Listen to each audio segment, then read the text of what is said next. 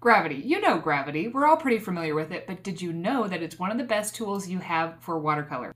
Let me demonstrate. I have two pieces of paper that I'm going to do a flat wash on. One I'm going to tape directly onto my desk. The other I'm going to tape to this piece of cardboard that I can move around. Then I'm going to do a drip line wash on both of these. On the one with the cardboard, I'm going to hold it at an angle so the water falls downwards using gravity. The other one I'm going to paint flat. Then I'm going to let both of them dry. Let's throw that into a time-lapse mode. As you can see, the one I painted at an angle using gravity to control the direction the water was flowing is more even once it's dried. The one that was painted flat is going to have a less even wash because the water's going to kind of do what it wants to based on the way the paper buckles.